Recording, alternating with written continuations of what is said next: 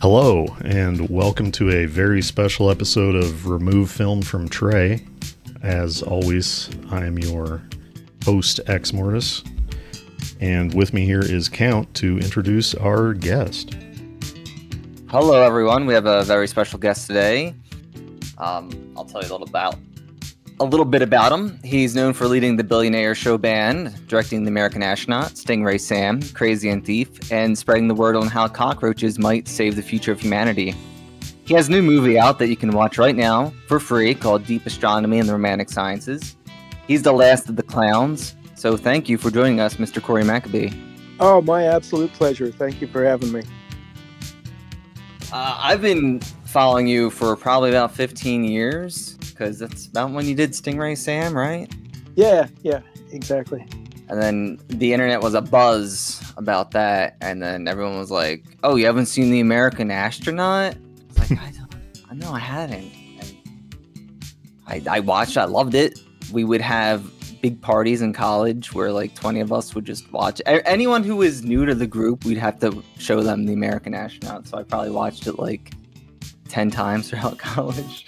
Yeah, I know people have based like their romantic relationships on that film. Like they would meet someone and go, "I really like this person, but they didn't like the movie, and I don't think I can do this."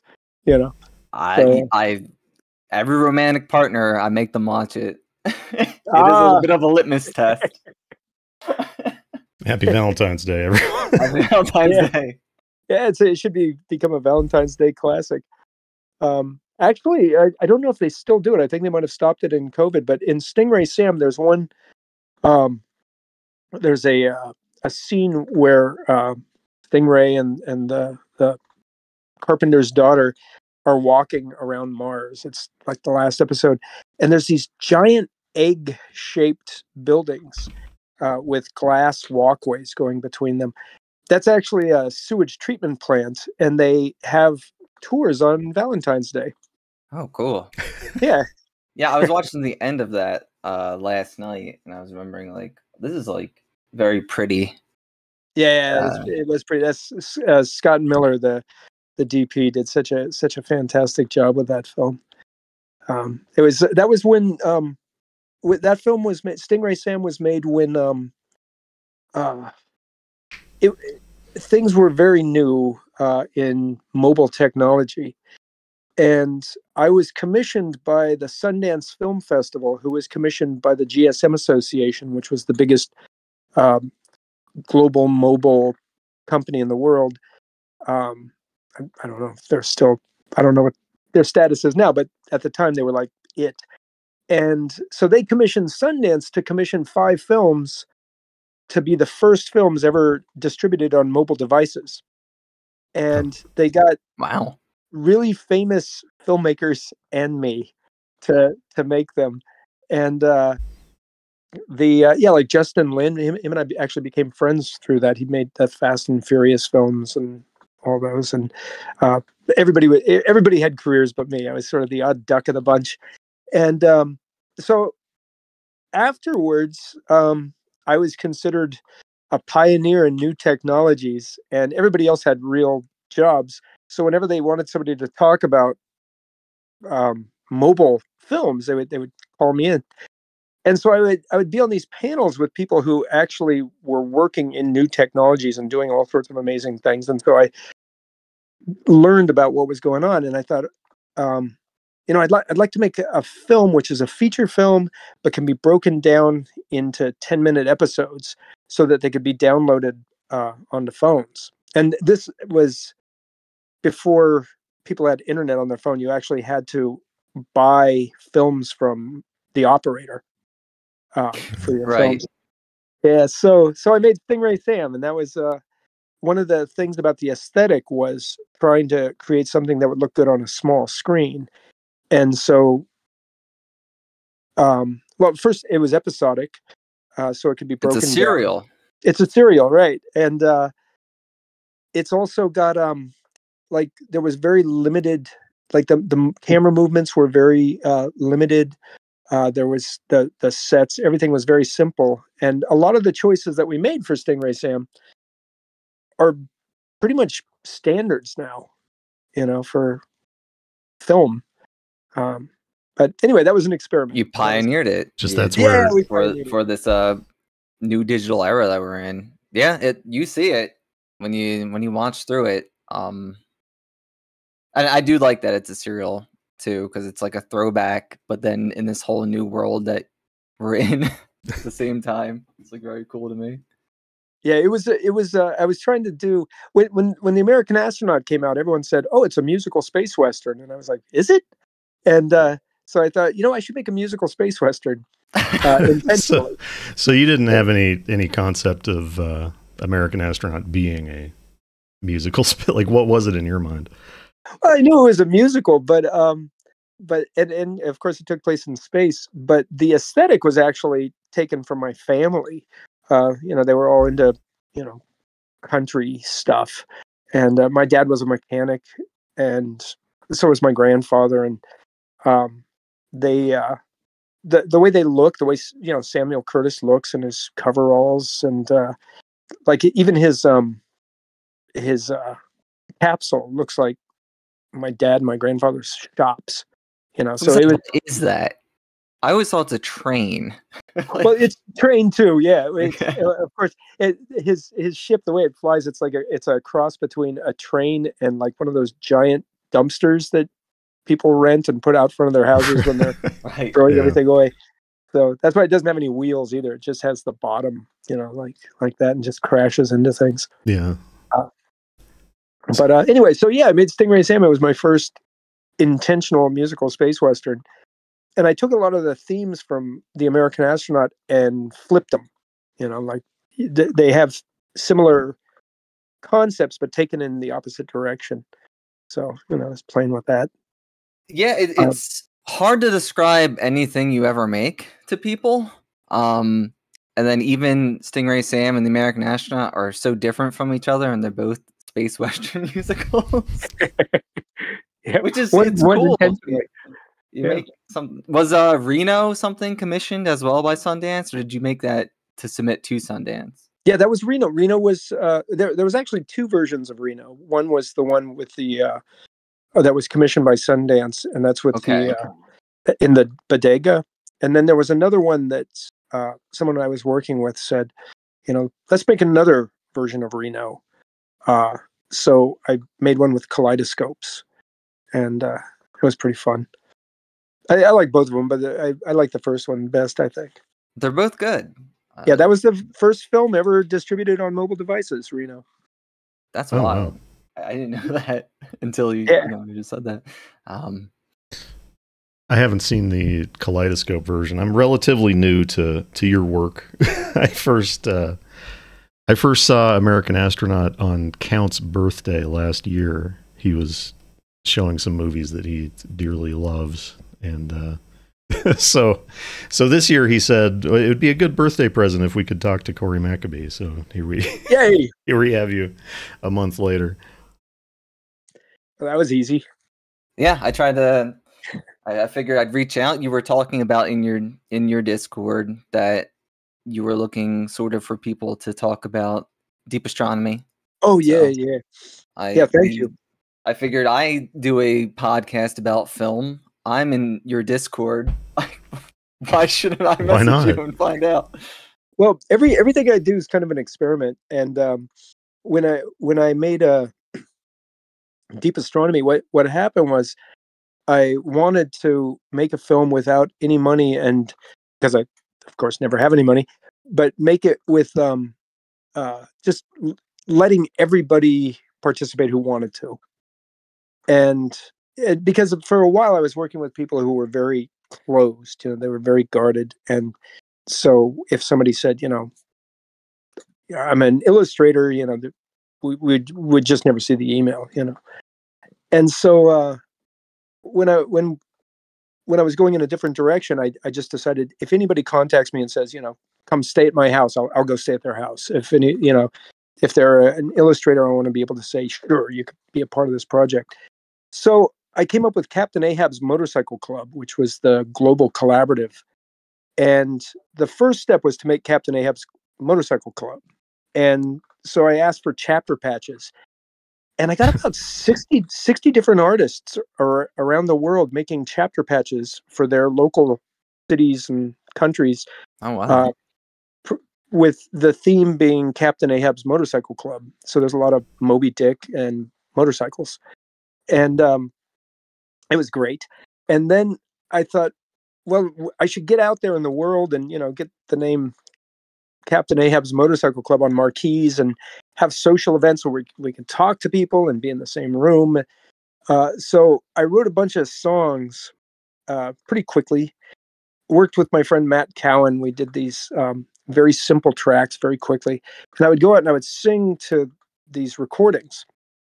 And I told everyone, just download the recordings. You can download each individual track. You can make your own mixes. You can use any of the pre-existing tracks. As long as my scratch vocal fits your track, I should be able to download it and perform it that night on stage. And so I went out on tour. And at first I was just doing, performing to the original tracks. But then I went to Australia and they're like, no, you can't sing to recordings. We have to give you a band. So, Cool. so I had this big band and we toured or played a couple of different shows. And then I came back and I went on tour for 2 months with that one guy who was the bass player in the American Astronaut. And I opened for him with Captain Ahab's Motorcycle Club and started getting slammed with recordings. It was great. And so I'd be on stage. I go, this one comes from Oslo, Norway, from this person. And I'd start it. And if I messed it up, I'd be like, okay, let's start that over again. And so I was, and the sound was different from what everybody was sending me, and it was so much fun. And I learned a lot too. Like there was one song where the music went run, da, da, dun, da, da, dun, da, da, dun. And everybody who made a song, who made a track, it was pretty much would copy that feel. And this one guy sent me a track that it was the same song, but it had like foghorns in it, and it went blue, blue, blue, blue. And I was like, oh my God, I can't, yeah. Wow. How am I going to sing to this? And so I got up on stage and just went for it, And that one guy goes, he goes, that was intense. Are you going to do that again tomorrow? I'm like, yeah, I think so. He goes, okay, every time you perform to that recording, let me know because I want to watch, And then, and so then this couple in Stuttgart, Germany contacted me and said, can we use that track for an animated film for Captain Ahab's Motorcycle Club? And I'm like, yeah. And so they made this beautiful piece of animation and the music fit perfectly. And so one thing I learned from that was if I was in the room when he was recording that, I'd be like, no, it must go like this.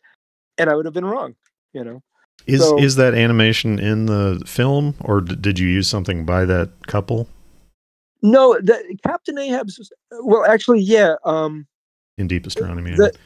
One of the two from the couple did a animated piece. When you see they were working as a team when they made that, but I think they went their own ways. And so Henning Lederer, I think his name was, did the animation for the emotional mathematics advertisement. Okay. Yeah, it's beautiful. I love seeing that on the screen too. It's on a big screen. It's really amazing. But so going around doing Captain Ahab inspired you later on to do the same sort of traveling around for Deep Astronomy? Is that what happened? Well, what happened was I originally I had to just pick a topic for a film and say, this is what we're going to do, And so I decided the film I wanted to make was about Abraham Lincoln's embalmer.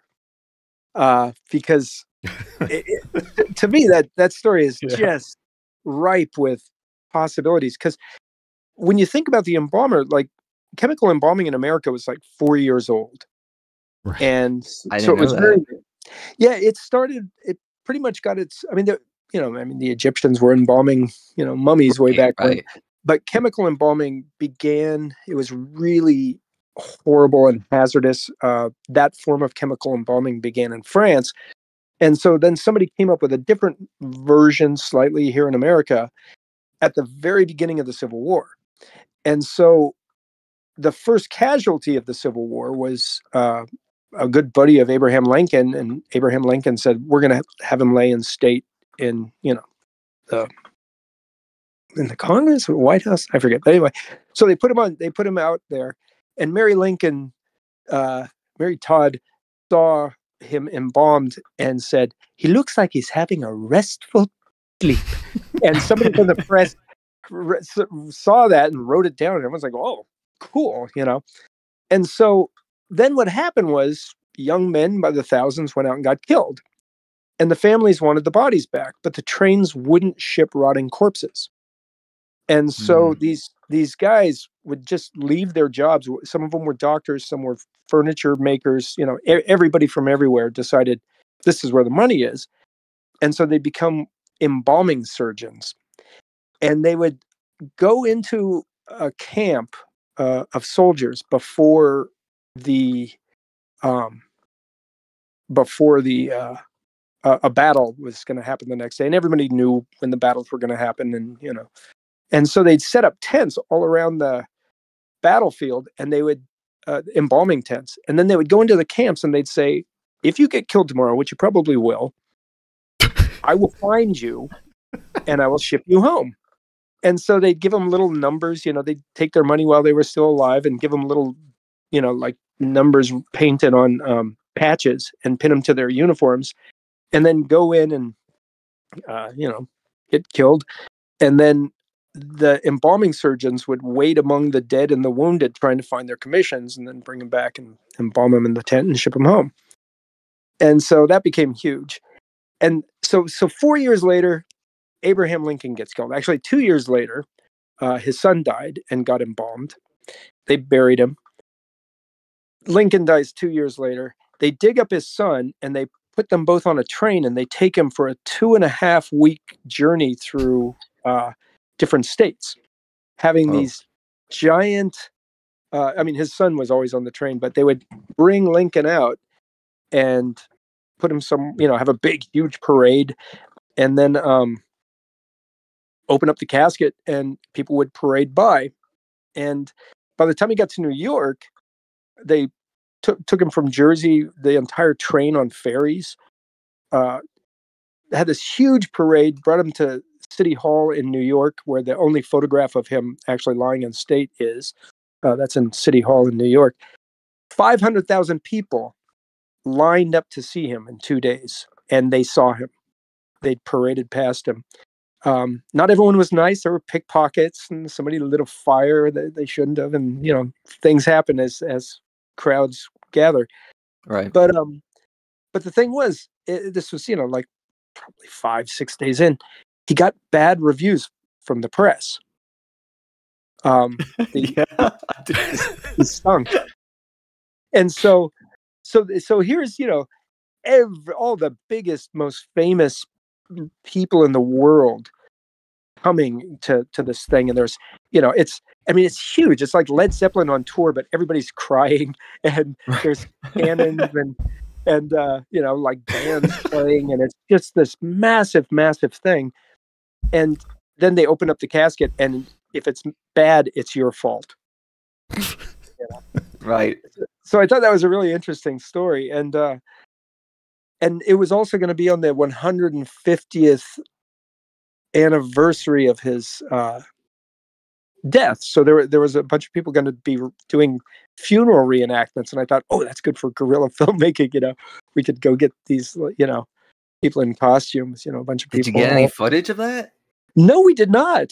And the year before too, I led a tour of the funeral route in Manhattan, and had a group of people, and I brought photographs so we could stop and look at the locations. The buildings are all still identical to the way they were, many of them, and showed pictures, and we had this wonderful time. And then we stopped and ate at a noodle place and drank beer and just had a great afternoon.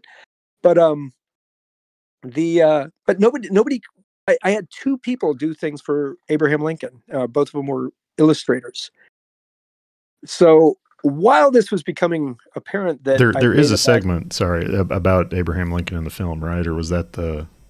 yeah, I talk about Lincoln. Yes. Yeah. I say, what is it?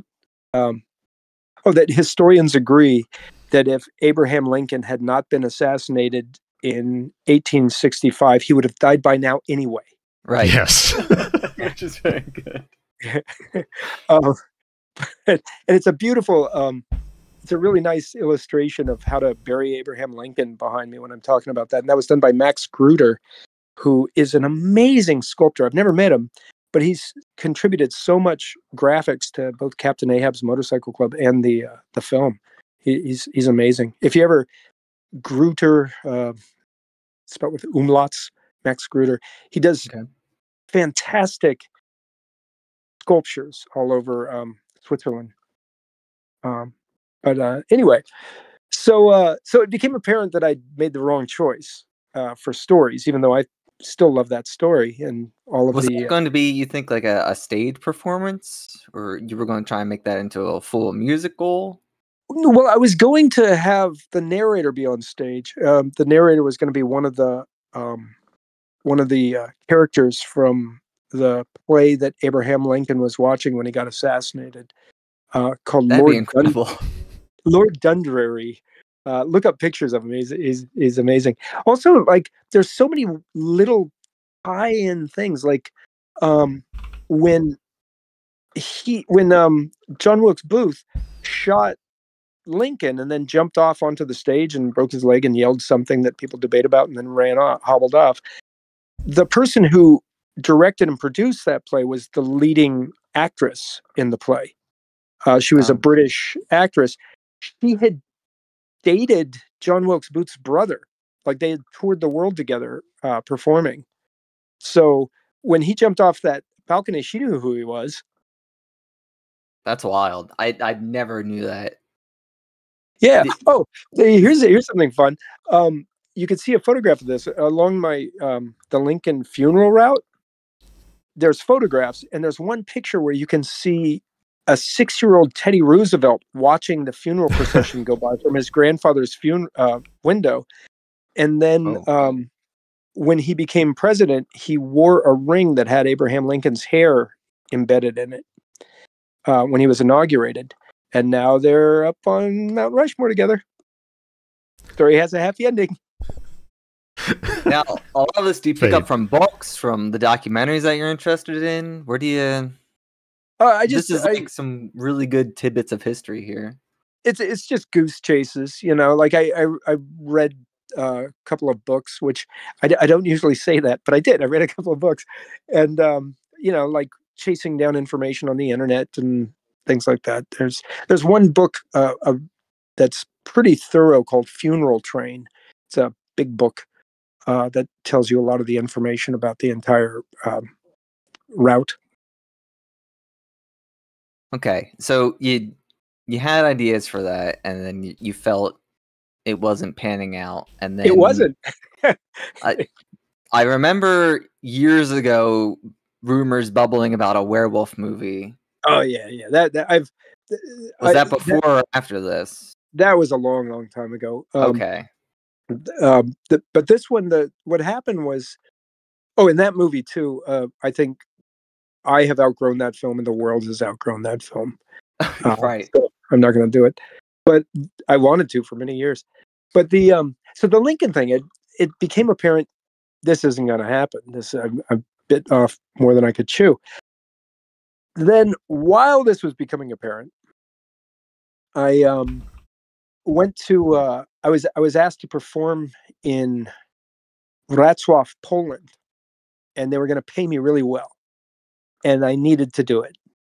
And so I didn't want to do Captain Ahab's Motorcycle Club music because I would be performing to other people's recordings and then getting paid for it. And there was no way I could pay everybody, you know, and I'm just not that good with doing my homework, you know. So I thought, all right, well, I got to do something new.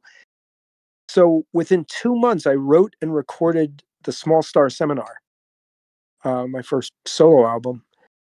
Okay. And I started performing to the Small Star Seminar with lyrics projected behind me, first in Poland, just so people could understand me, but I liked it, and so I would do it in other countries. I performed in Russia and throughout the, English-speaking Right. countries, and Germany and Switzerland. I had German translations. So those things would be projected behind me. Once I started doing that, people from Captain Ahab's Motorcycle Club started doing artwork based on the music. And one of the songs that people were really paying attention to was the song called The Small Star Corporation, about a company that helps you find the stars in your own mind. And so I started getting a lot of artwork for that. And I thought, okay, well, this is organic. So I started doing science lectures before the last song. And sometimes I would write them down. Sometimes I would just improvise them on stage and wing it and see what worked. And then eventually I was asked to perform in San Francisco at the Exploratorium, which is one of my favorite museums. It's a science museum, all interactive. And so I did a hour-long version of my first science PowerPoint presentation called Deep Astronomy and the Romantic Sciences.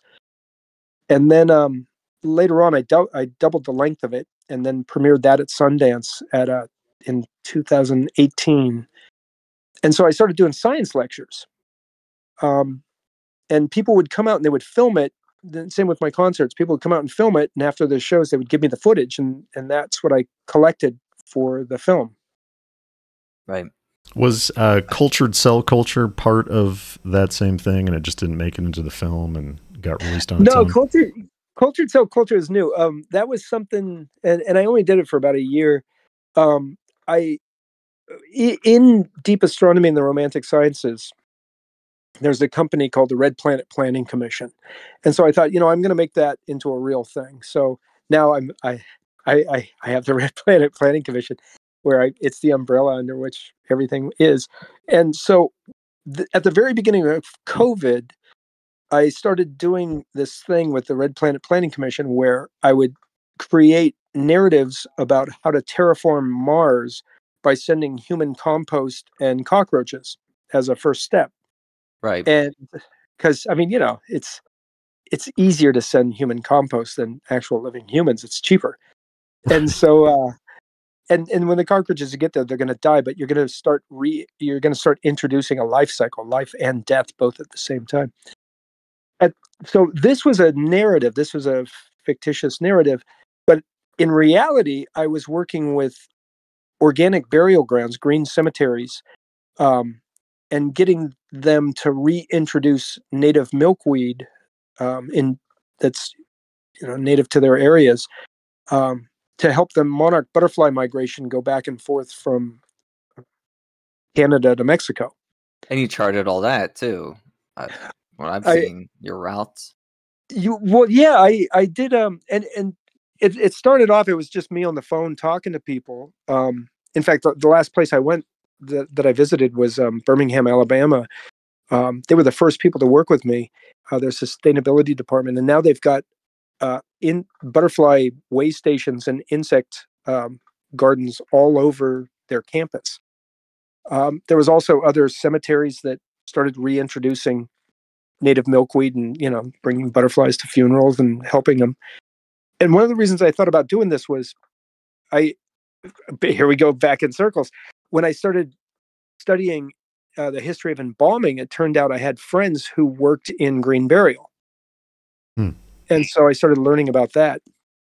And I also learned separately, I became interested in monarch butterflies when this German film crew was coming out to make a documentary on butterflies, and they were going to follow the monarch butterfly migration from Chicago down to Michoacan, Mexico. And they wanted a singing cowboy for their documentary. So they saw Stingray Sam, so they contacted me. Cool. Is there any way to watch that?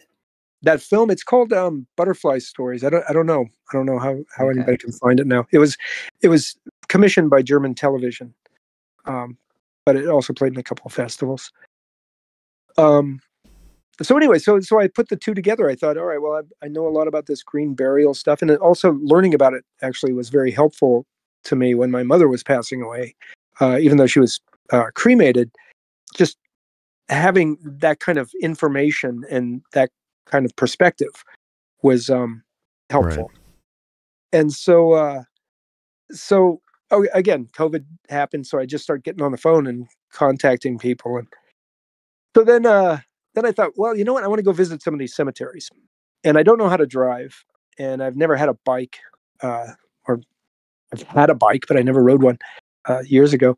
But so I got a bike and taught myself how to ride. Got people helped me buy all the panniers and things, and so I rode in autumn of 2022. I rode from Maine, Portland, Maine, down into Florida on my bike and camped out and just had the most amazing time.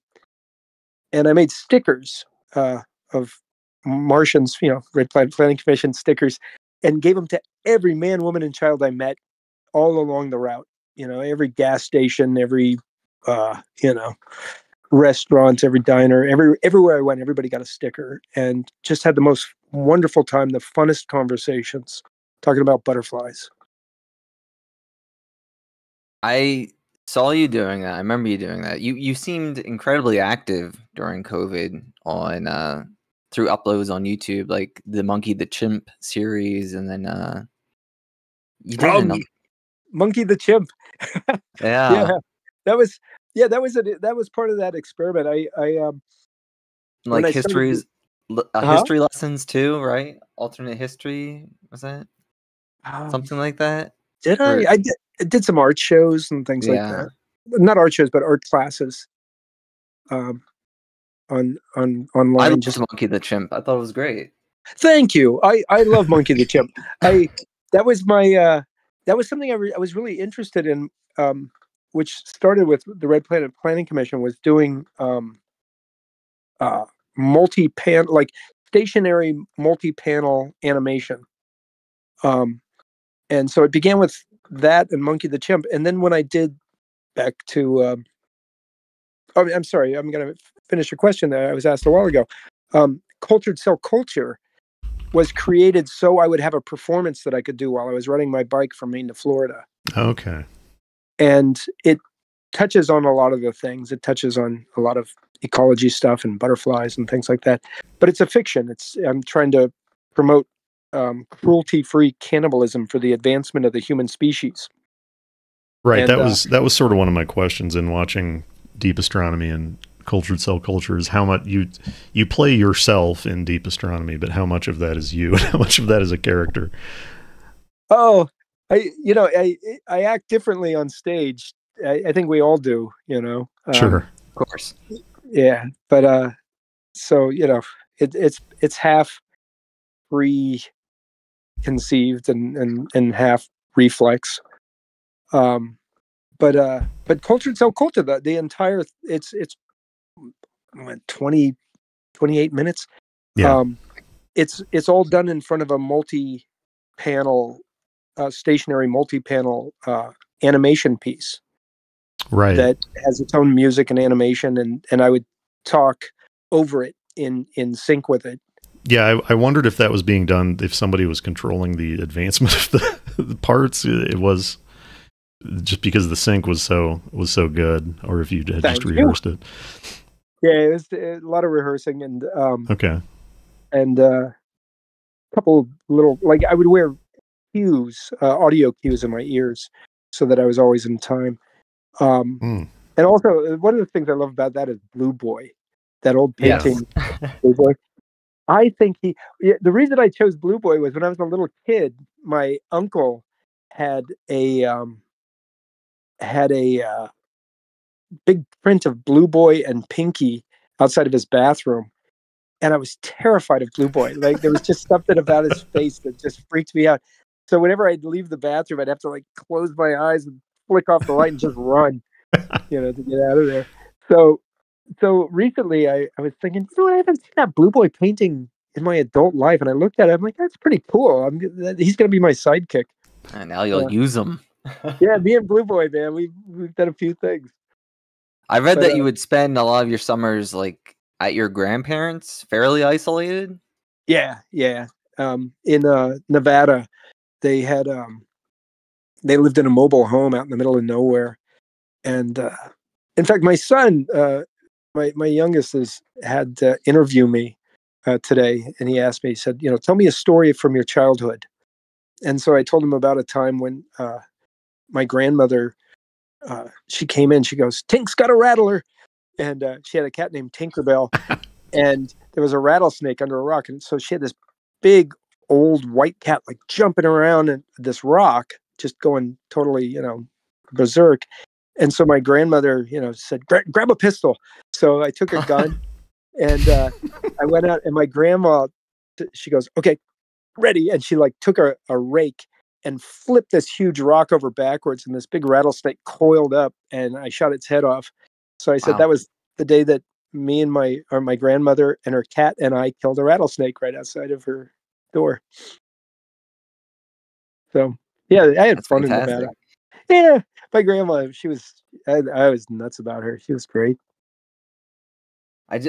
When I read that about you, though, it was in an old article a while ago, but it just made me think. I could be wrong, but you seem so imaginative, and that like had to have some contribution to that, like just Well, filling your days with play in a way.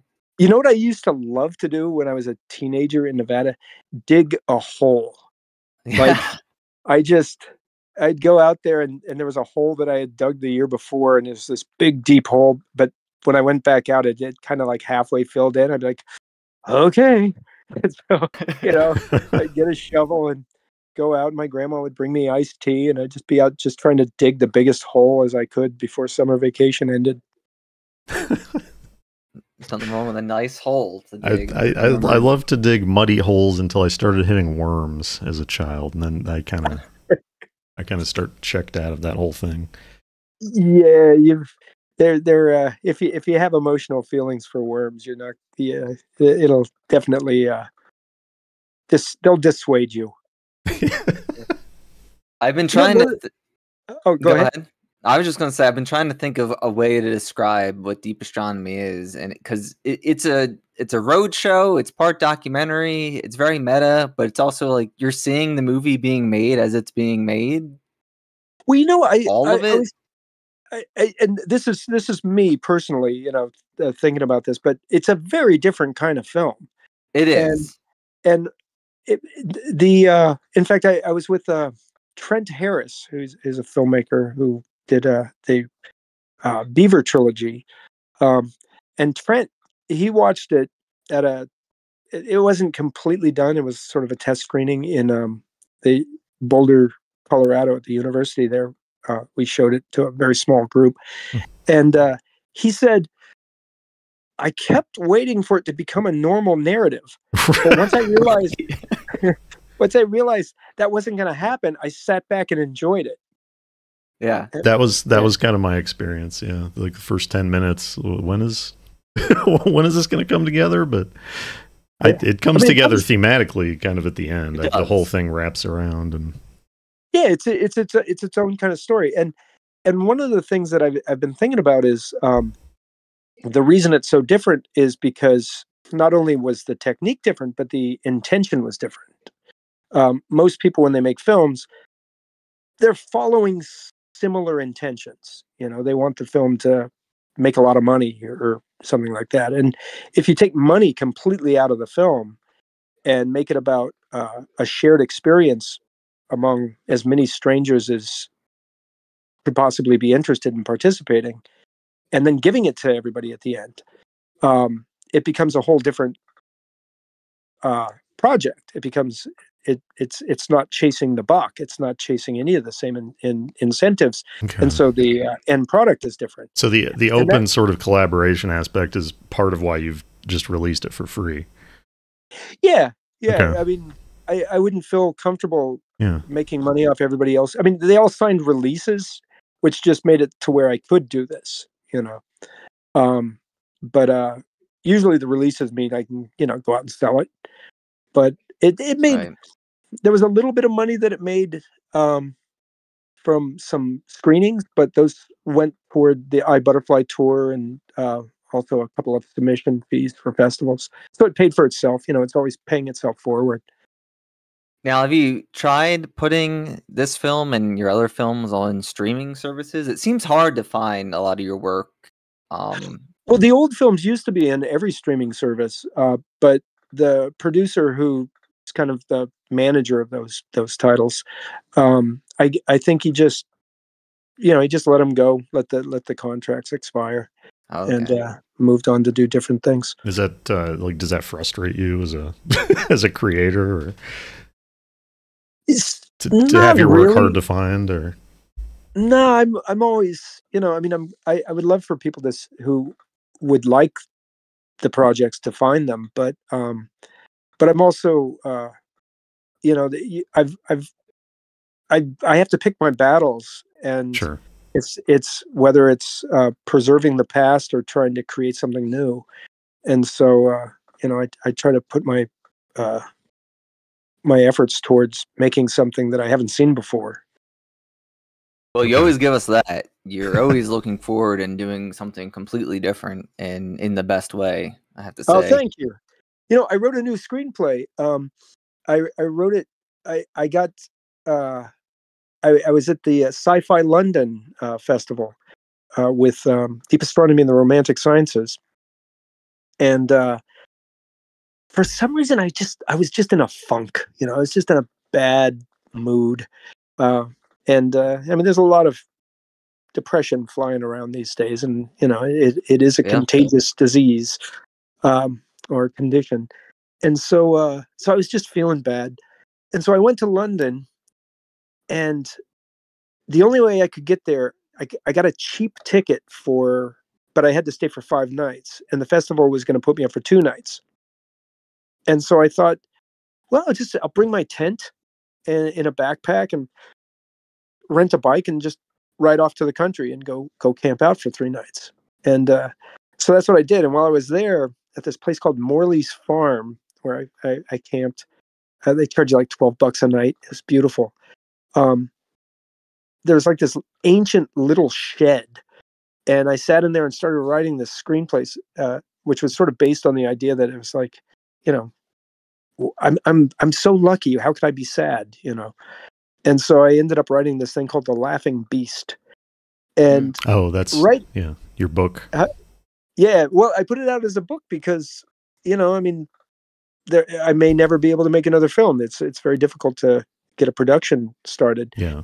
and I wanted people to get to know it. And if it does become a film, just having knowledge of it and knowing the story and watching it evolve will let people who bought the book and read it become a part of it. They're participants because they know what it is. Yeah. Is this more of a traditional narrative, or is it No, I released it as a screenplay in a okay? book form. That's something I have 2 books out on. They're self-published on Amazon. The reason I do it that way is because, I mean, the traditional way before this model happened was you get a bunch of money and then you order 500 books and then you have Yeah. them sitting in your house and you try to sell them. Print on But demand is a life changer. it really is. So I have 2 books I've got, and you can find them. They're on Amazon, or you can find them at redplanetplanningcommission.com. Um, they're the one's Three-Dimensional Losers, and one is the screenplay of The Laughing Beast. And three-dimensional losers is sort of your like text form of the sort of seminars you were giving in deep astronomy and that, right? Yeah. Deep Astronomy is a 90-minute film, and it only has these little excerpts from lectures. And so, but Deep Astronomy, the lecture is a 90-minute lecture. So there's a lot of information that isn't in the film. So I thought I'll share the lectures as, and other, some other material too, share them as, um, in their entirety. Yeah. in text, so people can see what that was. And there's also other things in there. There's one story that I really love, which was another thing that I was doing during COVID. I was trying to entertain people online, and I wrote this thing called Finale, which is about the last clown. Right. And I love it. you love Finale? I love Finale. Thank If you. you look it I up on wondered. Facebook, my comment is there. To this On day. Facebook? Yeah. I wondered All right. what that last clown thing was about. Oh, Right, well, during the introduction. yeah, it's a yeah, I like the tagline I wrote for it. It says, "When a clown gives his life for years, the least you could do is smile." And it's about this. You know how there's a thing called eco function, like the Tasmanian tiger wolves that went extinct in the 30s. They looked like wolves, they acted like wolves, they hunted like wolves, but they were more closely related to kangaroos. They were marsupials, but Right. they developed in a place where there was nothing to take on that particular role, so they became them. And so the idea with Finale is that there's this kind of people that developed separate from humans. And one of the things about them is that their blood is copper based. So their blood's actually blue. And like the horseshoe crabs that we have, they have blue blood, and they're routinely uh, hunted for their blood because it's an incredibly powerful antibiotic. And it also keeps blood from coagulating. So, and clotting. So the idea is this clown, he's the last one of his kind, and his mother knew he was going to be the last. So she named him Finale. And he's being hunted for his blood during a time of a plague. And so he's kind of got to come to terms with whether or not he's going to go surrender himself to be basically milked for the rest of his life in strapped to a bed, or if he's just going to stay on the run. It's very good. It's essentially a one-act play, and it's one long monologue. Yeah, telling his story. Yeah, I like Finale. That the book starts with that, and there's some lyrics and other pieces in there. I wanted to mention, I was scrolling through your Patreon, and I saw you had that video about you have the extra 3 pages or something at the end of Three-Dimensional Losers for the readers to leave notes to whoever gets the book next. I just think that's a great idea. I read a lot of books from age 5 to 17, and I'm kind of trying to get back into it in my 40s. So I've been buying a lot of used books. And I got a compilation of 60s science fiction, and the previous owner, 50 years ago or whatever, had just took their own notes on like what the themes of the stories were, and that like some of the stuff I didn't connect with, their notes would kind of help me connect with the story more. So I just thought that was a great idea. Thanks. Well, the books, when I got them, they had extra pages on the back, and I thought, people could, if they could sign their name and date it, and then hand it to a friend and say, just keep passing them on. And so there would be this registry in the back of the book. One thought I had was it kind of reminded me a little bit of hobo tagging. There's this thing that a friend of mine, Bill Daniels, did a documentary on long time ago. But he followed hobo taggers. And what would happen is a train would pull up into a town, and the hobos would write their names on it. And then the train would go to the next town. And sometimes if, they knew somebody died, they would like repair their tag and, add a couple dots to it to say that it was them who did it, kind of thing. Wow. So the idea of the book cruising around and making these rounds and everybody tagging it, and putting their info in it, that was kind of fun. I think it's a great idea to add on to a book. I've had a copy of For Whom the Bell Tolls, like fill up someone's notes throughout it, which is kind of cool. Yeah, I've my wife writes all over books. It's tons of notes. So, if anybody should ever come across one of her books, there'll be a narrator. What has she written? Throw it out here. Would you like to? I don't know. She just she makes little notes all over her books. I thought you meant like she's written books. Sorry. As well. I wish she would. Jeez. I was gonna say, could you go ahead and drop a title? She's smarter than me. I always tell young men, I'm like, if you should choose to get married, marry somebody smarter than you. There's no reason that you should get the short end of that stick. Good advice. Yeah. So you can always go to someone to ask for advice. Yeah, somebody has to win, right? Let it be you. I'm curious that do you have like much of a background in theater before doing these stage performances? I know that you would make short films with your band and things like that, but were you like ever part of a troupe, or did you ever do a stage show with other people? I did. Well, I worked in nightclubs in San Francisco throughout the 90s. I was the head of security at a few big clubs, and a lot of the other security people were also musicians and performers. So sometimes we would anonymously do shows together, and it depended on who was putting it together as to who would be the one calling the shots. I also was in, I think, the first actual play that I was in. I played Pontius Pilate in Jesus Christ Superstar. Oh, cool. And yeah, that was great. And such amazing music too in that one. It's really fun. And then I've just done little things here and there. One thing that I think about often, I was hired as a musician to play auto harp at the Lincoln Center in a Chinese opera. And there was a director who was doing two versions. One was a traditional Chinese version of this 1,000-year-old opera. And then the other was a half westernized version of the same opera. And I was the only Western instrument, the auto harp. I was playing with two people from the Beijing Music Conservatory, and they were amazing.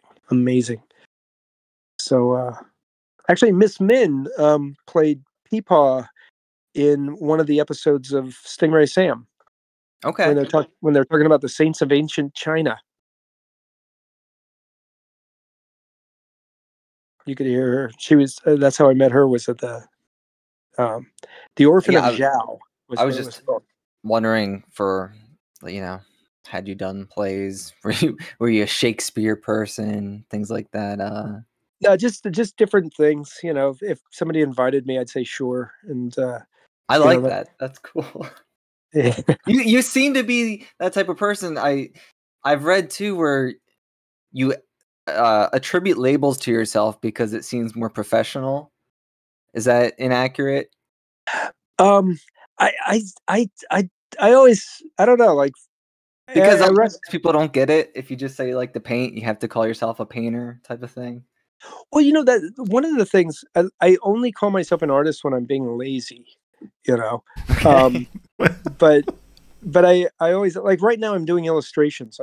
I started this book called Rabbit 9 years ago, and thought I'd be done with it in 6 months, but after 2 years I was halfway through it, and I had to take a break, and I started Captain Ahab's Motorcycle Club.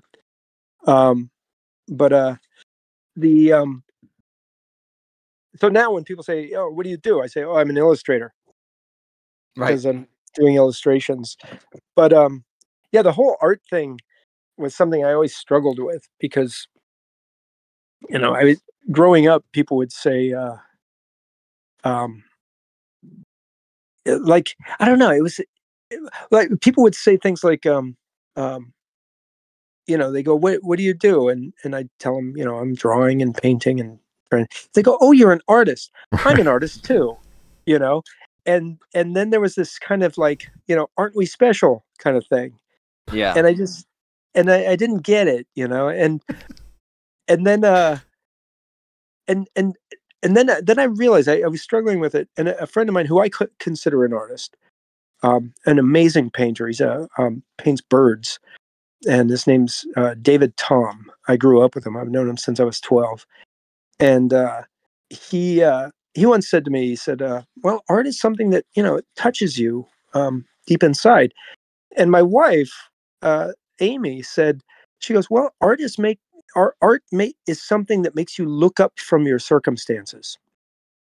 And so I thought, for me to say I'm an artist is for me to say, I can touch something in you deep inside and make you look up from your circumstances, And so I thought, well, yeah, I couldn't say that, And also there's something about your work does do that, though. I'm just letting you know. It does make us think and feel things. Well, I mean, that's for you to say, though, right? I mean, it's not for me to say. Of course, right? Right. Yeah. It's like, oh, really? You didn't feel anything looking at my work? You just don't get it. You're not on my level, that kind of stuff. Oh, and also, like, there was, when I made the deep small star seminar, I did that in 2 months, and it's my favorite record. And but there were people who, I mean, it to me it was fun and interesting, but there were people who took it seriously, and people who didn't take it seriously, but it still worked on them as like a self-help thing. And the people who took it seriously, when they'd hear me talking about it, they're like, I'm really surprised to hear you say that. But that was the thing, is it touched them where they were in their life, dealing with what they were dealing with. And then here comes some information, here comes some ideas, and it made sense to them in a certain way. That wasn't for me to say, Yeah. One guy said the reason that the small star seminar was the reason he didn't commit suicide when he found out he had this disease. I won't go too into it, but I didn't write it for that. Right. And I was surprised to hear that, so, I mean, it's not propaganda. I'm not telling people what to think. Right. A lot of your work seems to be sort of humanist, though, like that you have like an understanding of mankind. At least this is what I get out of it, that you seem to understand people a lot and have some sort of optimism for humanity's future in a way, despite our shortfallings and shortcomings. Well, I have my optimistic moments. Well, I was going to say, does that feeling come and go? And like, has that been something since you've held since childhood? Is that like something? Well, adulthood? Whenever I try to write something from a dark place, it looks like propaganda. Okay. It looks like I'm trying to tell people what to think. It's too pointed and ugly and shallow. But actually, you asked what films I liked, and I said, yes. Recently I watched The Deer Hunter twice, 2 nights in a row, which, that movie's not that funny. No, it's not. But on that one. No, but the thing that really surprised me, I mean, I saw it when I was a teenager. They didn't tell you what to think. Ever. Right. No, they never, took you by the nose and showed you what it was you were supposed to be looking at. They never gave you an opinion. And then I tried to watch Saving Private Ryan, which just out of the get-go, they're going to tell you what to think and feel, It's much more trying to think of the proper word. Heart-wrenching propaganda. Schmaltzy. Yeah. Well, yes. I like to say. There's no room for Yeah, and also in The Deer Hunter too, one thing that really kind of surprised me was there's only one real battle scene, and it's really brief. And people, the only person of the cast who dies, playing, commits suicide. Right. But everybody's lives are just totally destroyed by this war, even though nobody died in it. Mm-hmm. It's a really interesting film. It's really, really deep, and it's deeper because it doesn't tell you what to think. I need to rewatch it. I haven't seen it since my teenage years either, and I'm younger than both of you. I'm only in my early 30s, but I need to go back to it. I watched The Ghost of Mrs. Muir on your recommendation. I loved that. That was the first time Thank I've you. ever seen it. It's really great, right? It is. Rex Harrison's voice is fantastic. Yeah. His whole performance. Yeah, everything about that film I've loved. I've seen The Ghost and Mrs. Muir. For you listeners out there, it's not the TV show that came out in the 60s. This was from the 40s. It stars Rex Harrison and Gene Tierney and George Saunders. Yes. And it's wonderful. And I'm bad with names. I don't sound bad with names because I just said three, but the cinematographer is amazing. And the music too. The music was by the guy who did all the music for Alfred Hitchcock films. He did Psycho and all that stuff. Yeah. It looked very modern, like the shot wise, and it looked, really good. Yeah, there's a wonderful shot where the ghost first comes to visit her when she's sleeping. Yes, through the window and everything. Right, and it pans around the room, and also like the very simple things that they would do, like when he exposes himself to her, when the ghost shows himself to her for the first time in the kitchen. Yeah, and the shadows. Yeah, and he goes, light the candle, and so he lights the candle, and basically it's not like he goes whoa and appears. She lights a candle, and there he is standing in the shadows of a corner. It's very organic. I love that. I love the movie, but I will also say, like, it is very depressing. Like, out of nowhere, it seems like that last little 20 minutes is just heart-wrenchingly sad. All because of George Saunders. Yeah. It's a tragic movie. Yeah. Oh, and that little girl too. That's Natalie Wood. It is. Yeah. Yeah. Great. Thank you for recommending that. I did not check out the documentaries that you had suggested. Adam Curtis. I've been watching. Yeah. I love Adam Curtis. He's. When COVID started, I was supposed to go lecture at a university, and at Lancaster, and the professor John Modern said, "Watch The Century of the Self by Adam Curtis. It's a series. That's what my students are watching, and that way you can talk to them about it." And I watched it like 3 times in a row. It was just so good and fun, and I just love the way he put everything together.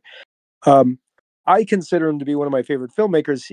Adam Curtis does. I heard in an interview, doesn't call himself a filmmaker. He calls himself a journalist. Okay. But his forms of journalism, like what's the one? Can't Get You Out of My Head. They're all about 7 hours long. In their series, they're like an hour each. But hour an episode, but 7 episodes. Right. And Can't Get You Out of My Head is an emotional history of the 20th century.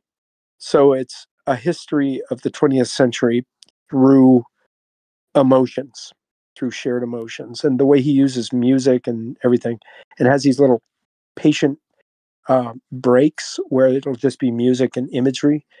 It's amazing. And then after that, he did one came out at the end of last year called Trauma Zone, where he doesn't narrate, which I love his narration, but it totally works without it, where he shows what it felt like to live through the collapse of communism and democracy in Russia from 1985 to 1999.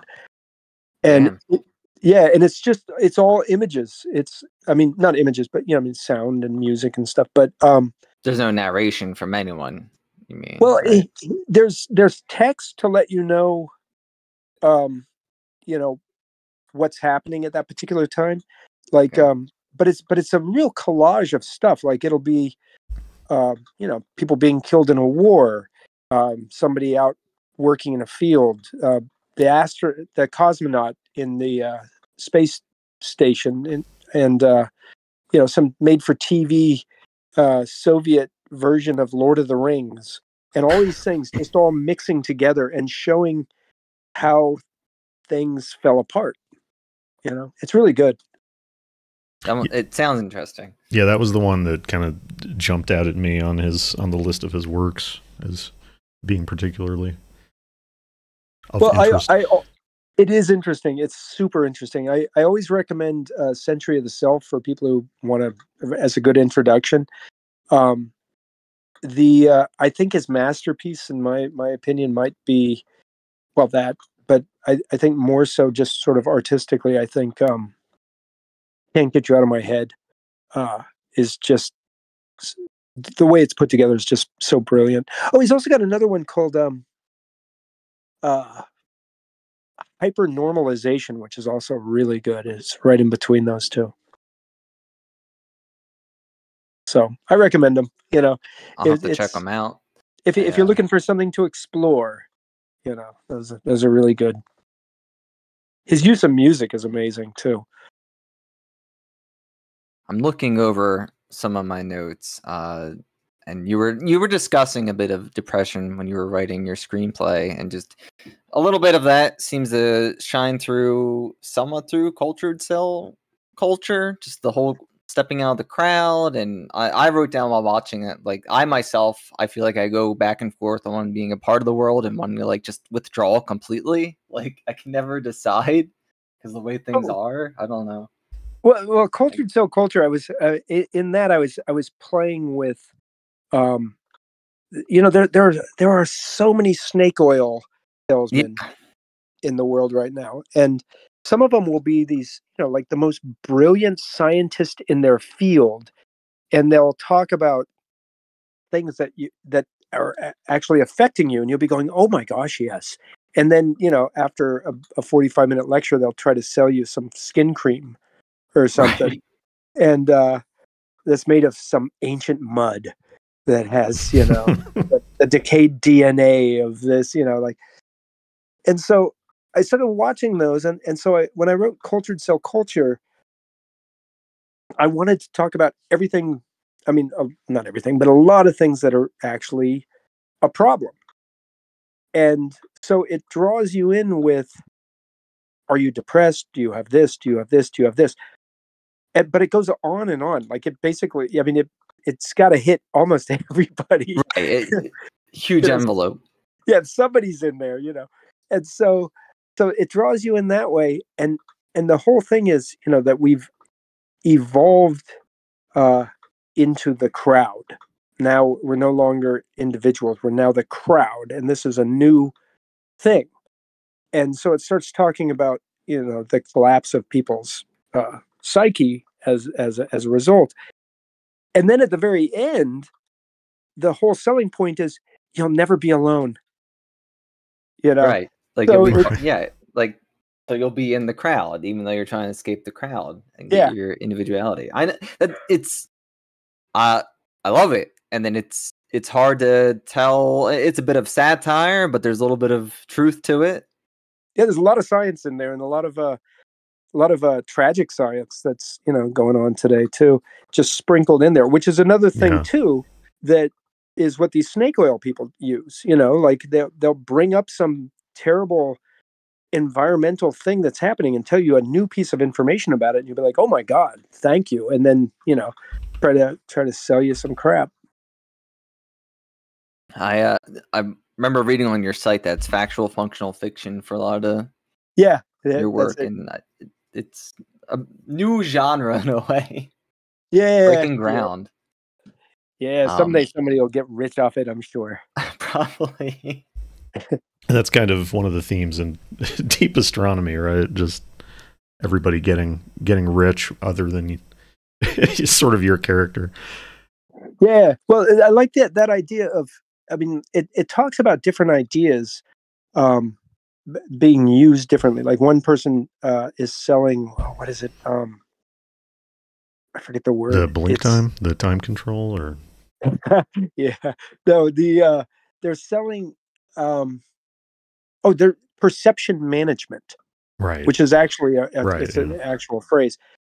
And so here's a comedian getting up on stage and doing these like art performances and stuff, and then somebody takes ideas from those and tries to twist them as something that you need. Mm-hmm. Right. Yeah. Yeah, there's a lot of different ways of looking at things sort of peppered through that film. It's a very deep film. I keep thinking about the themes and just things within it, and I love the Made of Light, all of that. You seem to have space just on your mind. Did you read a lot of sci-fi as a child or watch science fiction? I never read as a kid. I in fact, I was illiterate till I was about 24, I guess. I don't know. Then I started trying. But yeah, I used to just sit in a rocking chair and drink coffee and listen to really loud headphones and and think and fantasize. And that's how I ended up learning how to play music, even, just Wow. listening and absorbing. I was gestating. I was not ready. From what I take from, again, I said this a little bit earlier, but I guess I wrote it twice, but in a different way, is that like we need to love ourselves before we can like go to the heavens, like thematically. Seems to be running through all of your stuff. I like oddly spiritual. Well, cool. I don't know. That's the, and like I don't always take away that from things, but I do with like deep astronomy. Well, there's real, there's some things in there that I some things I wrote because I thought they were funny, and some things I wrote because there were things I was actually thinking about. Right. Like when my mother was passing away, I talked about that a little while ago about how I was paying attention to green burial. I was sitting next to her for a few nights and trying to just find different perspectives, things that I didn't think about before. And one of the perspectives that I share in deep astronomy is the idea of reflective light being forever. And so those moments that you shared as a baby with your mother, when you were reflecting light, they're still traveling through space. So Yeah. those moments actually still exist. That's a nice piece in the film, but it was, I thought of it while I was sitting next to my mom, Right. So Yeah, I thought it was very beautiful. Thank you. I like to think about, I'm always trying to think of to find something that I haven't thought of or heard before, for just as a challenge to myself. Yeah, I thought that your early lecture about the light we don't absorb, we reflect, and then that came full circle with Rudy DeJesus's. Did I say that right? Like final little monologue about you just trying to put more love into the world than you take, and for me, that's how that was the circle of the theme in the film. I thought Rudy was really great in his parts. Oh, that makes me so happy to hear you say that. I love Rudy. I met him at the corner. There's a bodega that I go to every night, and for about 4 or 5 minutes, I just am talking to whoever's in there, and just always have a lovely time. And one night Rudy was in there, and that's where we met. And every time we'd see each other, we would just stand on the corner and talk for like an hour or two. And so when I was writing Deep Astronomy, I had all this footage that I was trying to work with, but I kept writing the same thing, and it wasn't very good. Like the narrative structure, it wasn't very good. And I was just working with all that live stuff and trying to write something else. So I thought, okay, I'm failing because every time I sit down at this piano, my hands go to the same keys. Mm-hmm. So I thought, all right, what's the opposite of what I would do? And I thought, whatever's popular, And so I thought, well, what's popular? And I realized I'd seen a lot of things with lady robots in them. That's really interesting. Yeah. This is my reaction to it was like, I've seen a lot of lady robots lately. Yeah. And I think mine is probably the cheapest. Just purely on a budgetary sense. Yeah. I mean, but actually, I think mine's probably the most accurate too. Right. And so then I thought, all right, well, who do I like? And then I thought, well, I like Rudy. This guy who I see sometimes on the corner, and we hang out and talk. I like him, so I'm going to write a story about Rudy and this robot. Mm-hmm. And so I wrote the whole narrative pretty quickly based on that idea. And then when I had it in my head when I started that I was going to rewrite it several times, thinking of different people in that part. But I just liked Rudy so much in this as the idea.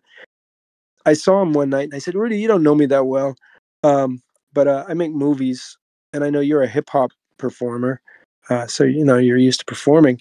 Would you ever be interested in trying to act in a film? And he said, yeah. And I said, okay, because I wrote a story about you, and so he came. So we met for breakfast a couple of times and talked about it, and then he'd come over and we would work on the script, and just had a blast every time. Just had the best time, and I remember somebody close to me going, so you don't know this guy? He's not an actor, and you're going to make him your lead in your film? And I'm like, yeah, I think he's going to be great. I mean, if people see him the way I see him, they're going to love him, And then that person met him and said, yeah, he's it. Yeah, he was good. Yeah. Okay, I would have gone on the rest of my life assuming that he just sort of rolled in with the whole collaborative group, but that's really interesting. That's he was somebody who he's part of my corner store. Wow. Where I go to buy beer. You just find people and then pull them in. There's a lot of nice people out there. In fact, that was the one thing I took away from my 2,000-mile bicycle ride was how many nice people there are. There's a lot of. I mean, every now and then you'd meet a jerk, right? But sure. Usually no. And it's and you'd be hanging out with people who politically fundamentally are the exact opposite of you, but you'd all be having a really nice time,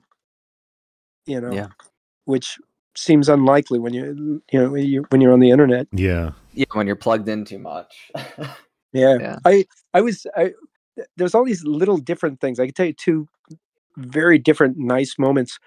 One was I was looking at my GPS over at the side of this freeway, and this guy in this big muscle car shoots across traffic. There wasn't much traffic, so it's fairly safe, but shoots across the road, skids to a halt next to me, and he's like this big muscly dude, and he goes, where the hell are you going? And I said, I started in Maine, I'm going to Florida. And he goes, God damn, and he puts out his fist, and I open my hand, and he gives me $5, and then just skids away. Cool. And there was another time when there was this older woman, and she was sweeping up a gas station parking lot, and she's like, where are you going with all that? And I'm like, oh, here. And I give her a sticker, and because I gave everybody stickers, I give her a sticker, and I explained the whole butterfly thing, and she leaned on her broom and she goes, when you going to move to North Carolina where you belong?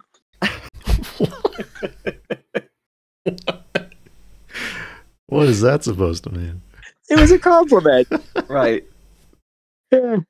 He's from North Carolina. And she wanted to stick around. The sweethearts. Yeah. Yeah. So, I mean, it was beautiful.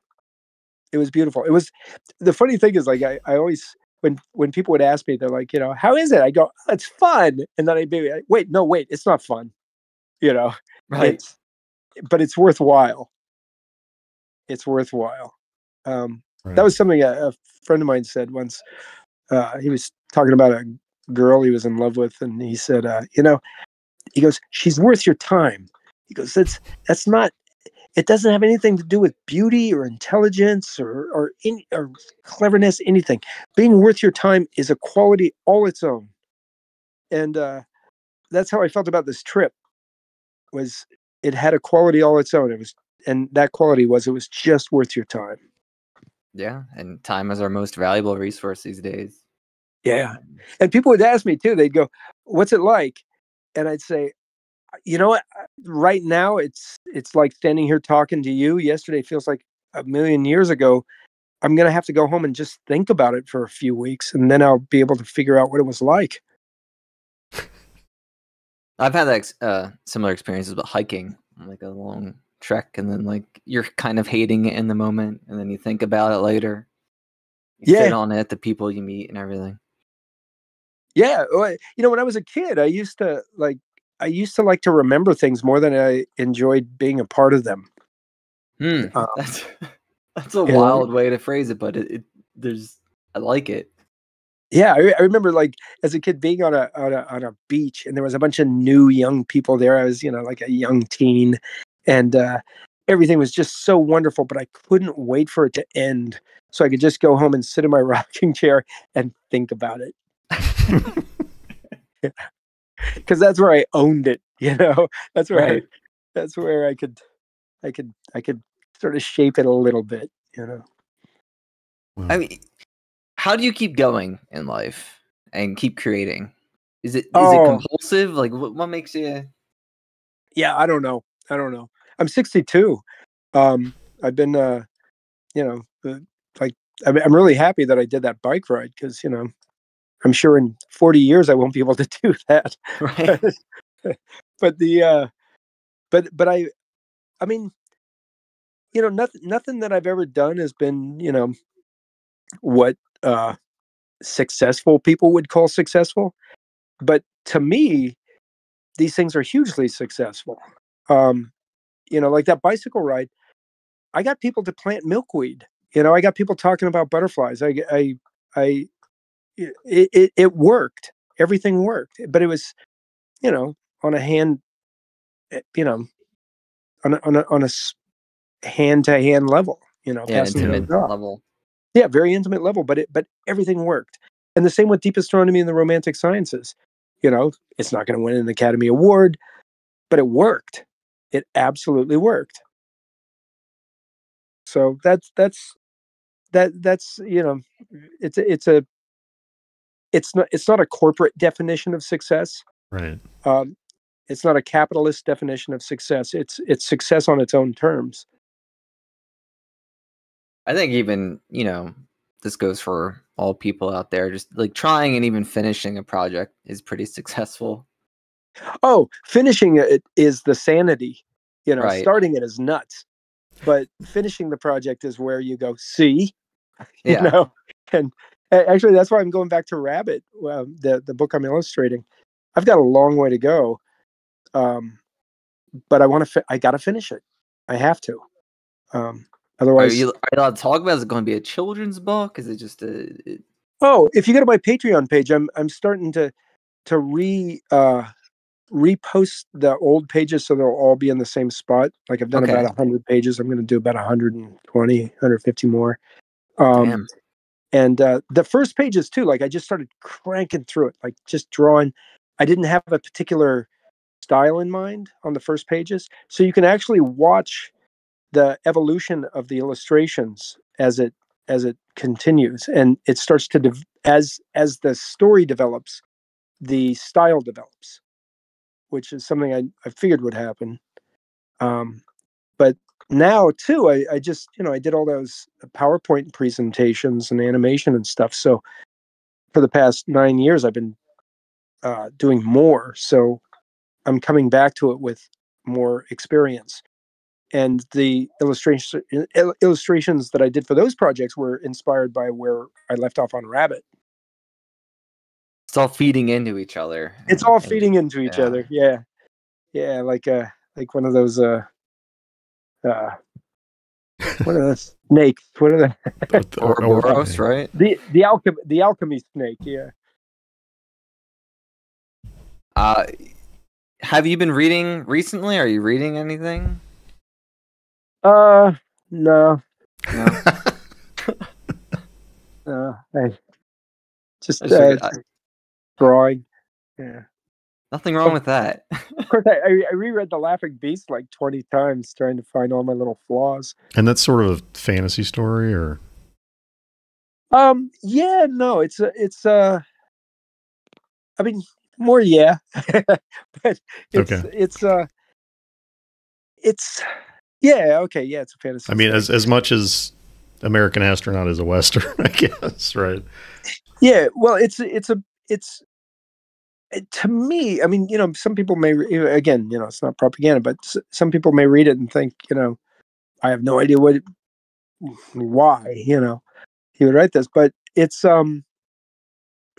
very fitting to me, this story, in a time where things are changing in unfamiliar and scary ways, and you have to meet these changes with a sense of heroism that you haven't seen before. Okay. Right. And so the story is, I tell you what, it's about this guy. He's depressed, and he's got a bike and a tent. That's very familiar. And so his wife basically kicks him out of the house. Says, go fight your battles elsewhere for a while. Go fight the weather. Go fight the traffic. Just don't sit here and mope. And so he takes off and he goes camping, and gets basically abducted by insects. And this one very kind insect named Mark too.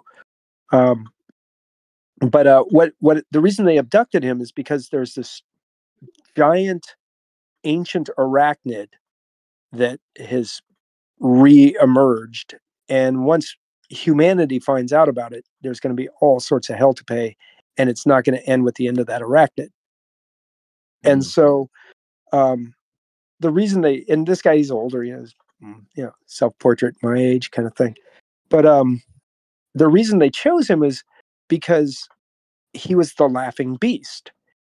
And what that was like thousands and thousands of generations ago, their generations, insect generations, there was this beast which would torture and kill insects just ruthlessly and relentlessly. And it was him as a 12-year-old. I like this. Yeah, so he was like this mean little kid who tortured insects. He's legendary. He's like this ancient god that was awful, and so they're trying to employ him to kill this monster because nobody else could. That's an amazing hook. Thanks. Yeah. Yeah, he was the laughing beast. This drunken, depressed guy in a tent. Well, do you intentionally, like, throughout the American Astronaut and Stingray Sam, masculinity seems very, like, strong but positive? There's a lot of talk of toxic masculinity these days in media, but yours all seems very positive and being a man in a very pure way, and owning it and being heroic, but also like a bit of a scoundrel. Well, that's something I think about. Like, there's a lot of focus on gender, but there's not a lot of focus on what it means. Right. Like what it means to be a man. You can get some jerk tell you what he thinks it means to be a man. Oh my God, this is fun. Actually, I talk about this in what is it in Cultured Cell Culture. There's a thing that's happening to not just people but animals too, where right now, like the sperm count of a man in his 50s is twice of a man in his 20s, and the reason is plastic. Right. Constant exposure to plastic, ingesting plastic. In fact, there's a guy who's like cruising around Florida measuring alligator penises because they're swimming in plastic polluted waters, and their penises are shrinking, so they can't mate. And Wow. yeah, so it's this thing that's happening, which is happening physically. It's happening, like there's all sorts of problems with uh, uh, fetuses. In fact, like male fetuses, the miscarriage of male fetuses is skyrocketing, and it all has to do with plastic. And anyway, Tucker Carlson, when he was in doing his thing, he said the reason this was happening was because men's testicles weren't getting enough sunshine, and started selling these lamps that you were supposed to stand, these like tanning lamps for your genitals. Right. So that goes back to that thing about the snake oil boys having Right. some real information and then just trying to sell you some garbage, Yeah, there's always been theories about that. I don't know if you ever listened to Art Bell, the old talk radio host, but oh yeah, he had a guest on one time who suggested that female mitochondria were hunting down and killing non-gay male fetuses. So within 20,000 years, there would be no more men. He had done the math on that. So people always have different ideas. Well, as long as he did the math, we know we can trust him. Yeah. Yeah. Well, then I forgot why we went down that road. About I was asking about masculinity. masculinity because I like your view on masculinity because it does seem positive, and I like the way that you paint men to be. Well, yeah, and there's different. I mean, everybody's different. Like my grandmother, who I was talking about killing rattlesnakes with. Right. She cooked and did laundry, and was great at it, and that's what she did. And she never swore, but she was also like one of the most amazing human beings I'd ever met. And it wasn't because she fought her way up to be the first female CEO of some huge corporation. She lived her life as an awesome human being and was strong and powerful. And one time this is physical strength. It's not necessarily what I'm talking about. But one time I saw her dragging a pickaxe because it was heavy across the ground. There's another snake story. And she saw a snake and she flung it, and it flew and cut the snake in half. That's amazing. She was amazing, and she was also the only person, when I was 13 years old, the only person who could comfort me when one of my best friends died. She was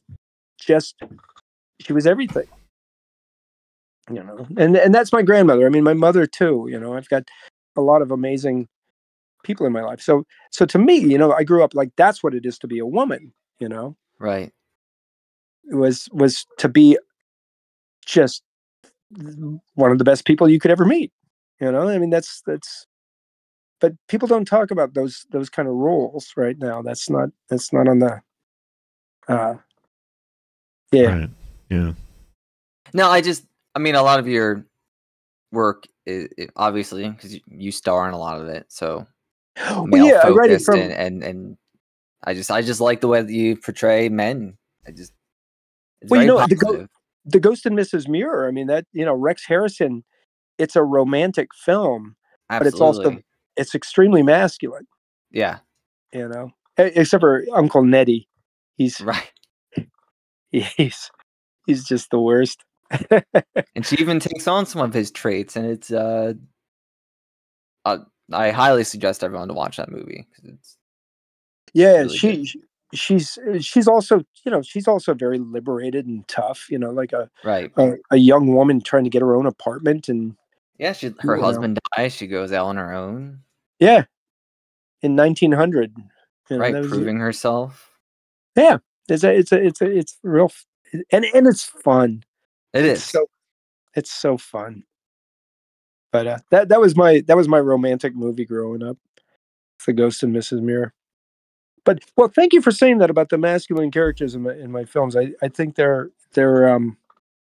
interesting. They are. Yeah. Fatherhood, I think, keeps coming back. as well. Yeah, in American Astronaut to some extent, and in Deep Astronomy. I and pose Stingray everything. Sam. I pose everything as fatherhood because, it's usually from like me being the character. When I write them, I always put myself in the character. But there's a lot of my mom in those things too. Yeah.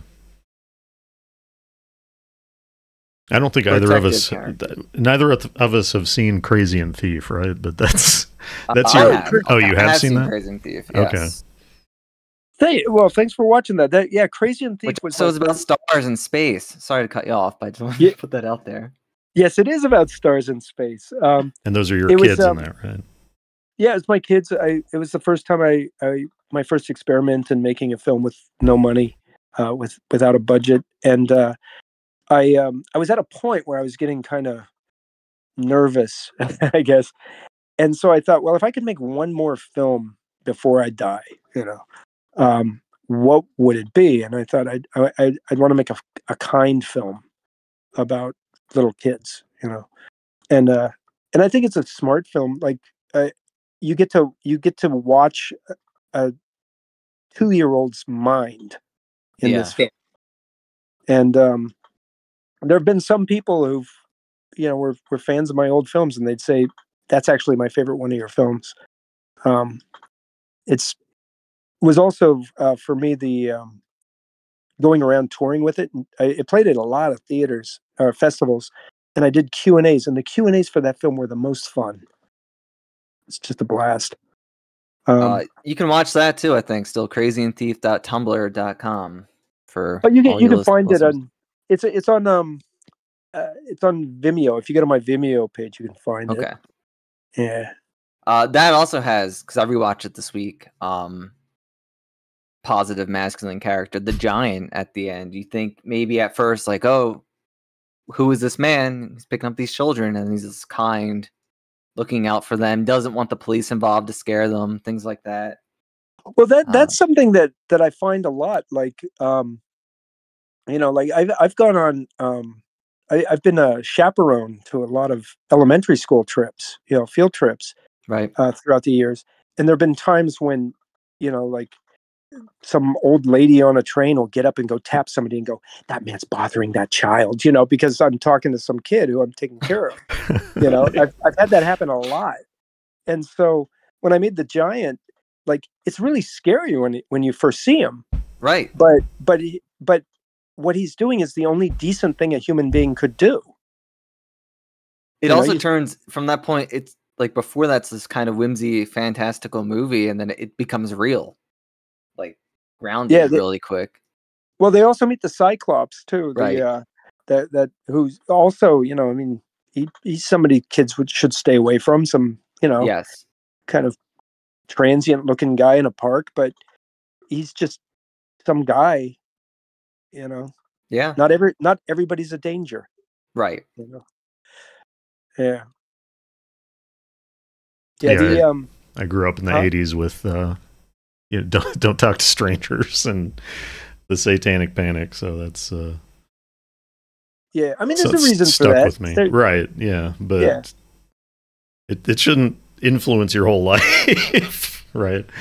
But, no, you shouldn't. I mean, you shouldn't live in complete terror. Otherwise, you're,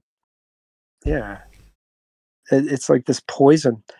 And I mean, I've met very few truly bad people. Right. I've met people I don't like, but there's plenty of those. Yes. Yeah. But like purely evil or bad people. Yeah. Yeah. So, but yeah, Crazy and Thief, like the two male characters are both threats when you first meet them, and then you realize, oh, they're just these guys who, and again, like the giant, when he sees those kids, it looks terrifying, but it's a grown man who's driving by and seeing some kids out at a dangerous place on the edge of a freeway. Yeah. And so he goes and gets them. Gets them, feeds them, tries to get them home. Yeah, gets them, feeds them, calls his police friends to tell him, But he seems really freaky just because Right. he's there. That's it. Just because he's there. He's the stranger. He's the unknown. Yeah, he's spends- danger stranger. Right. Yeah. But once again, he was even kind. As I said, he doesn't want to alert the police. Like, doesn't want to scare the children with like flashing lights and sounds. Wants to like handle it delicately and make sure they eat and everything. That whole script was based on things that the kids said too. I wrote down things that they had said prior and created the story from it, and then went out and just watched how things unfolded. And there was just so much magic in that. Like when they were eating the lemon. Yeah. That bee came around and started like bothering them, and there was this conversation about the bees, and then Johnny, who was 2, like trying to hold all the lemon pills while they were in his hand. Yeah. It's funny too. Like I gave him subtitles because I could understand what he was saying, and I showed that in theaters, and people would say, you didn't need the subtitles, and I'll go, that's because there were subtitles. If there were no subtitles, nobody would have any idea what that guy was talking about. I think the subtitles are brilliant, and again, you probably do need them, but with them, you get it.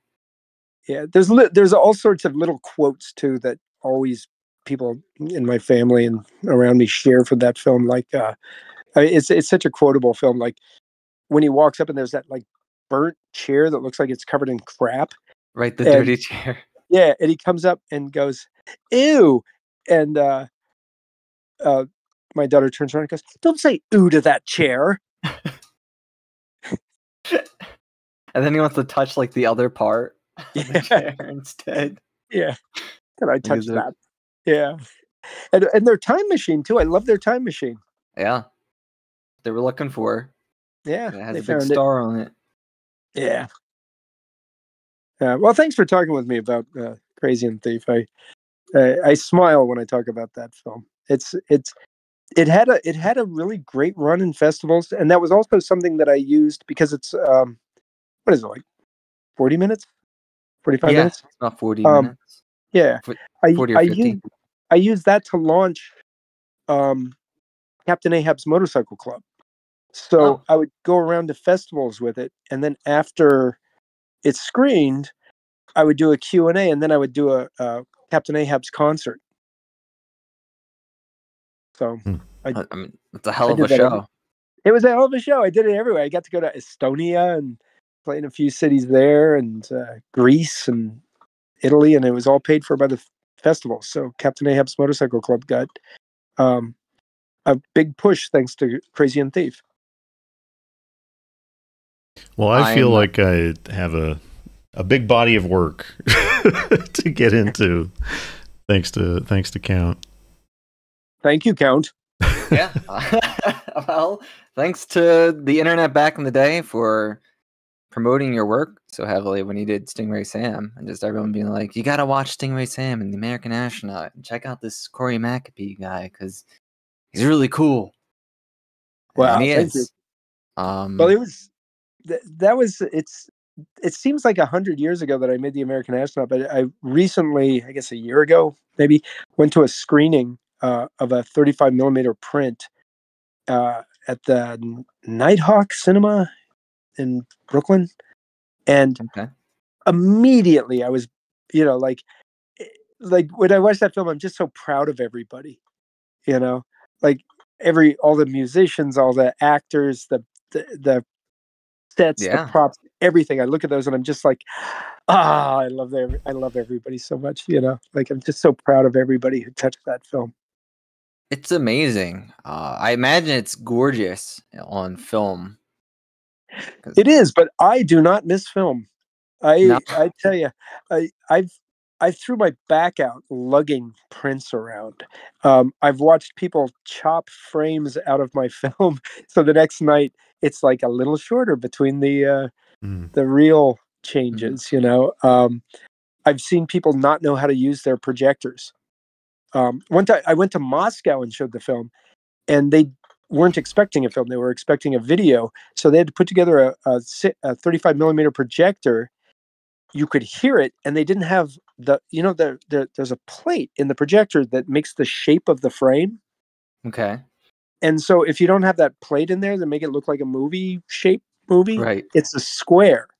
And so you can see people standing on ladders holding microphones down Oh, the over open people's mat, right? faces. Yeah. And all Yeah. these Russian people, like somebody's reading the script in their ears while they're watching this, going, is this art? And I'm going, nope, just a nightmare.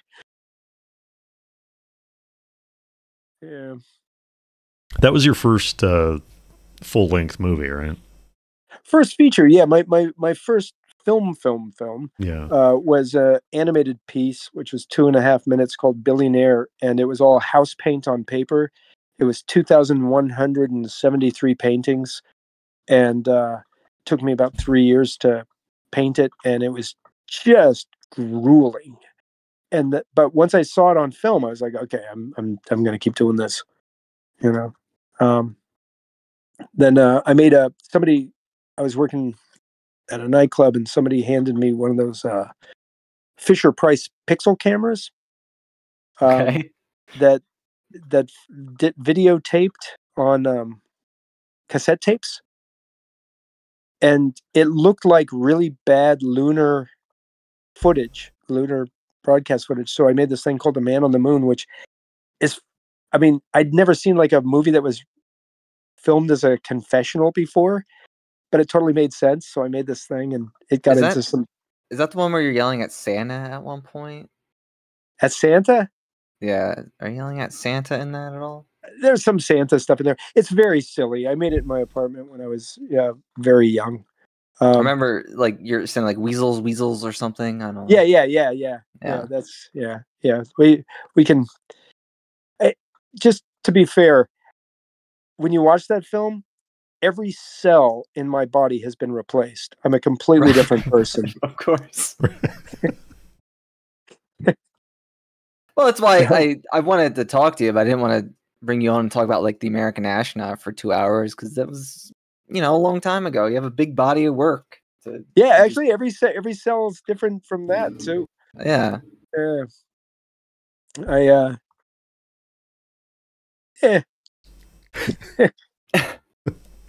Actually, in space, in the space station, they vacuum every day, everything. And one of the reasons is because your body is swapping out cells. So you take off your socks and like dead cells go flying everywhere in space. So they're always vacuuming up dead skin cells because your body's replacing them by the millions on a daily basis. They just shoot them out into space? What's that? Do they just shoot out the trash out into space, like the skin cells, you think? I think they eat them. You think they eat them? Well, they drink pee-pee. Oh, yeah? No, I don't know. I don't know. Another story which I love, and it's only touched on in Trauma Zone, is the cosmonaut who was up in the space station when the Soviet Union collapsed. Yeah. Awesome guy. Just like they have interviews with him in Trauma Zone when he found out that basically the company that put him up there doesn't exist anymore, so nobody can come and get him. Oh, wow. And That's nobody. Horrifying.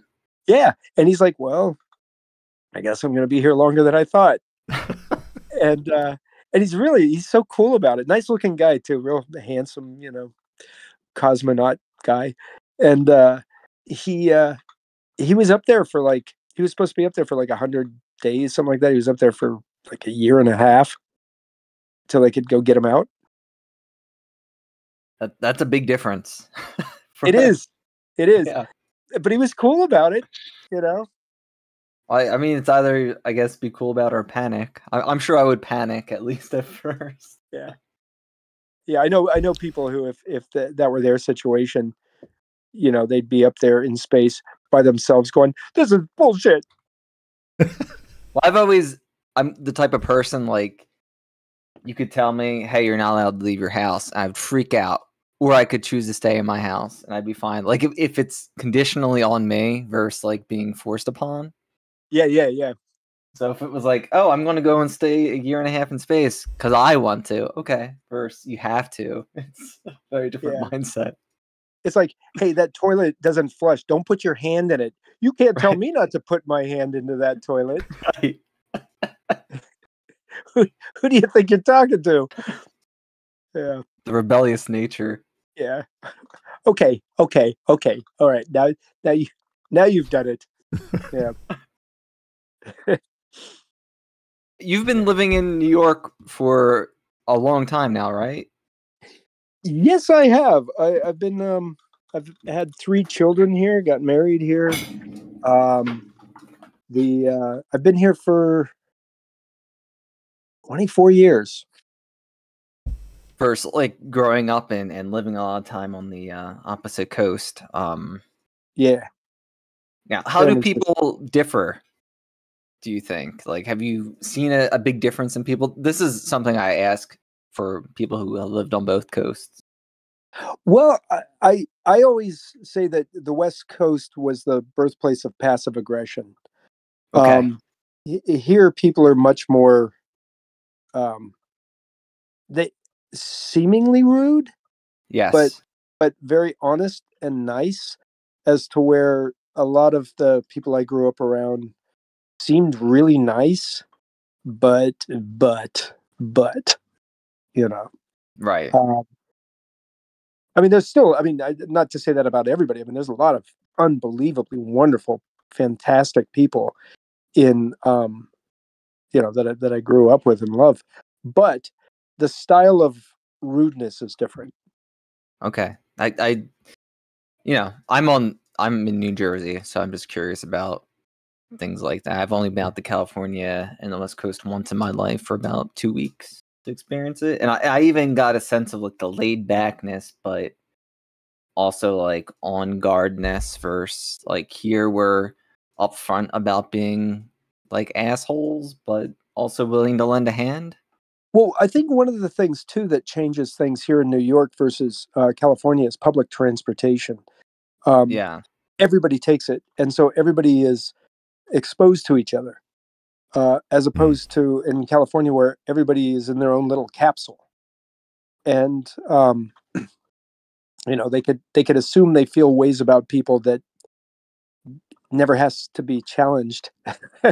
You know what I mean? Right. Yeah. Yeah. I never thought about that aspect, but it makes a lot of sense. Yeah, they're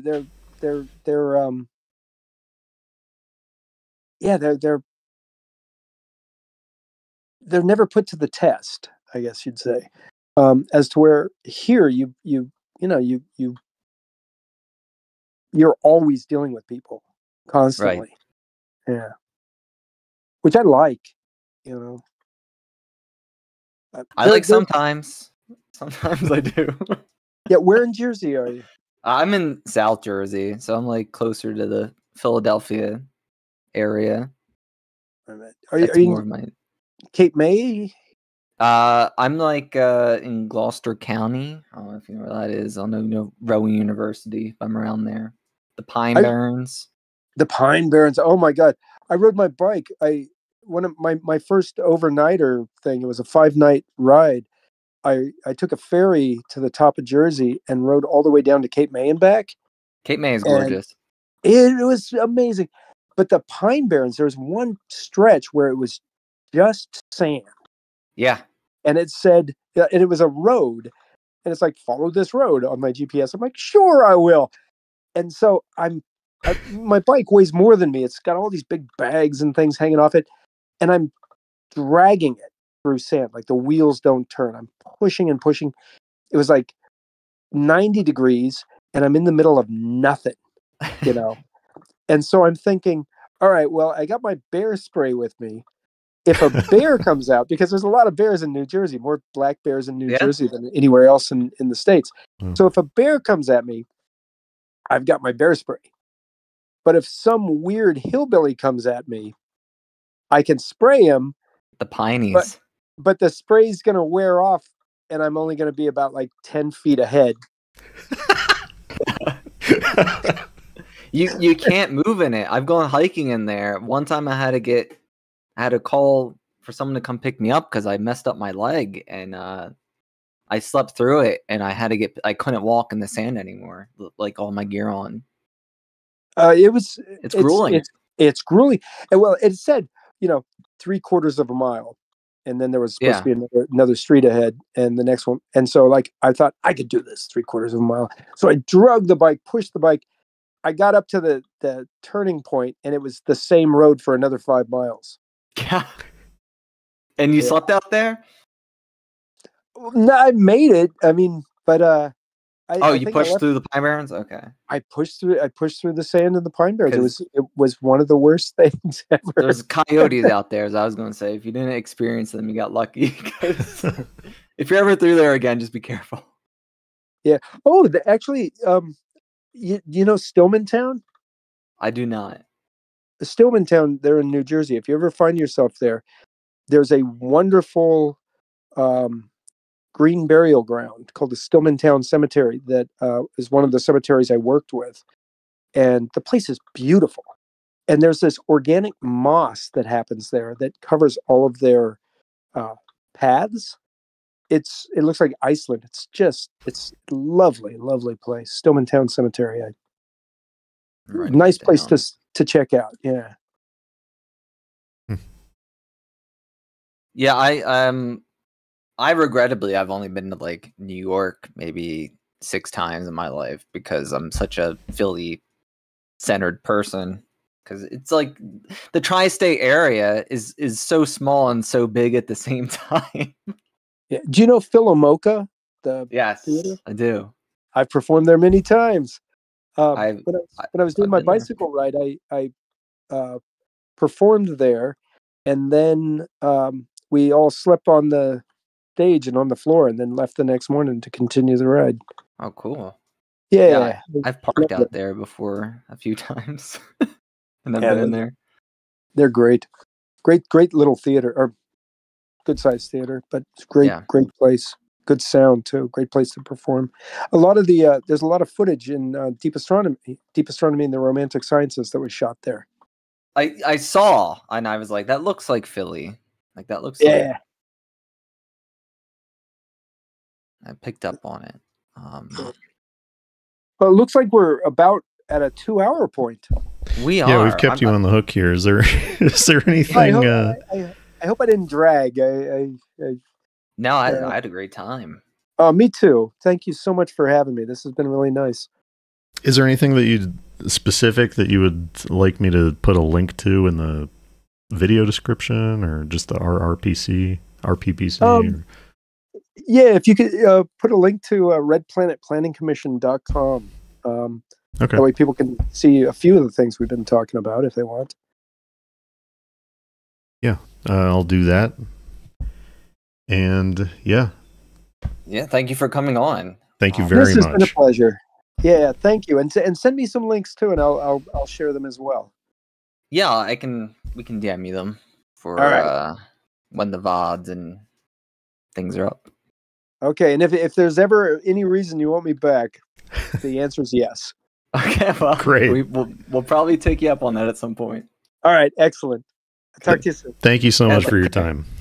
Thank you. That was Cory McAbee. You can check out his movie right now at redplanetplanningcommission.com. And it is called Deep Astronomy and the Romantic Sciences. If you go to that page on his website, you can watch the movie for free. And that was a great conversation with him. Hey, do you want to move over to our own phone call? So I don't know. Oh, we can. I don't know if that's going to be weird for him if we're hanging out in this group DM. Yeah, we can do that. All right.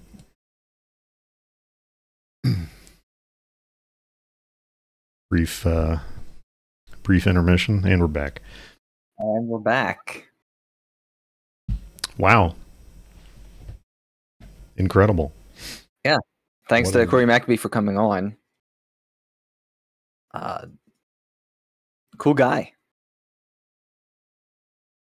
Should we We're about 2 hours in. Did you want to keep going with this episode, or do you want to wrap up? I feel like it would be a little folly to like go into TC cab and I don't mind great silence talking to you here live when to end the episode. We can. Yeah, I think we can wrap the episode, but so thank you for listening. That was Cory McAbee. I can't wait personally to watch more stuff and try to hunt down the Brian Nair project. Did I even say it right? Billy Nair. Sorry. The Billy Nair project music. Yeah. Very interesting guy. Great films. Yeah, hopefully come back again. I'll talk to you some more. But yeah, okay. I'm gonna play the outro music, and God bless. Stay safe. See you soon.